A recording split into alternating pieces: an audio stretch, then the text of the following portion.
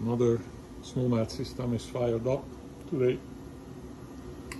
This one is a new IBC VX199 boiler, and it's powering about 1,000 square foot of snow melt on the outside. We have 26 delta T, which is okay for a snow melt.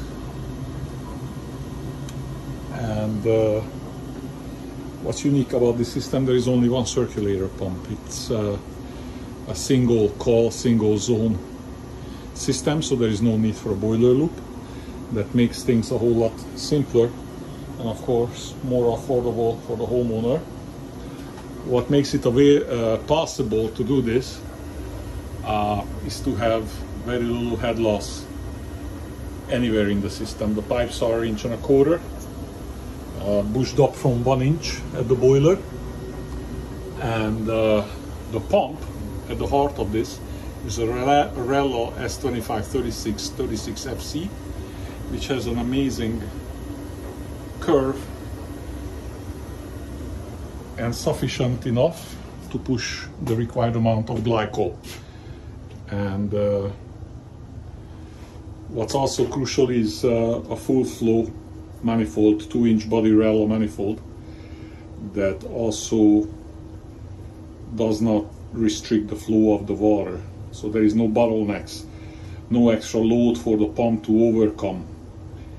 And if you size everything accordingly, off-size a little bit on the tubing, in this case it's not even off-size, it's the proper size, 1.25 inches, but the manifold does not restrict flow at all, then you can get away with a simpler, cheaper, more affordable system, and you will get the job.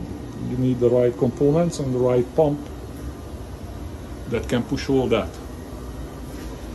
And the beautiful Rello stainless steel expansion tank arm, little calefactio glycol feeder, calefactio, I hope I pronounce it right, isolation flange. We love them. Same for an air vent, air separator. And we have a solid 26 Fahrenheit delta T, putting out the maximum BTU. So we know that the system is sized properly. It's gonna melt the snow. There's no choice but to melt the snow. The owner kept the old instant hot water tank for now. I have a suspicion that we will install an indirect heater down the road,